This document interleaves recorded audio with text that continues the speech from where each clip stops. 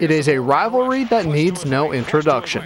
Cocks the arm. He'll throw it toward the end zone. He's got PK Sam open. He makes the catch. Touchdown FSU. Here's the snap. Handoff to Preston. Preston 3-2-1. Touchdown.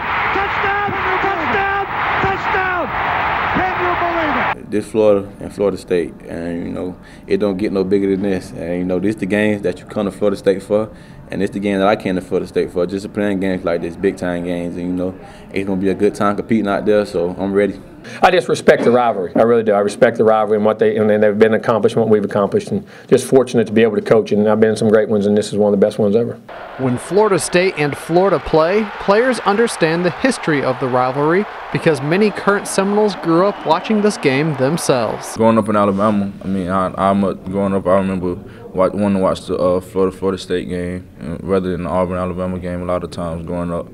And just knowing the history of the people that played in the game, did well, made plays, made names for themselves in the game. I mean, I'm really looking forward to it.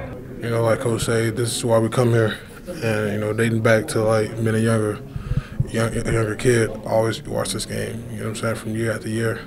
And those who didn't learned quickly. I mean, it's big, you know, like when I first got here, I kind of wasn't accustomed to it as much, but, you know, being here the past few years, playing down there, them coming up here, and it's, you know, it's a pretty awesome rivalry. It's just like marked on the calendar.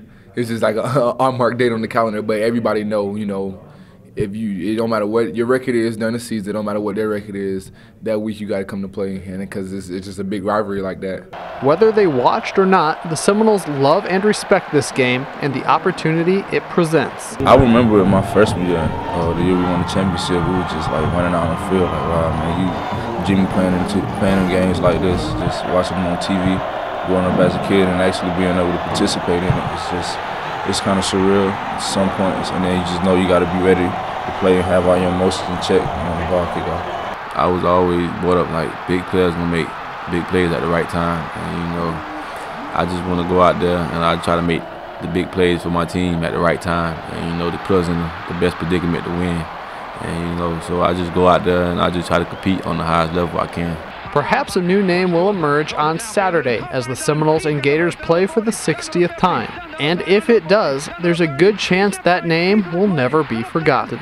Lane Hurt, Seminoles.com. Warwick done on third down. Unbelievable.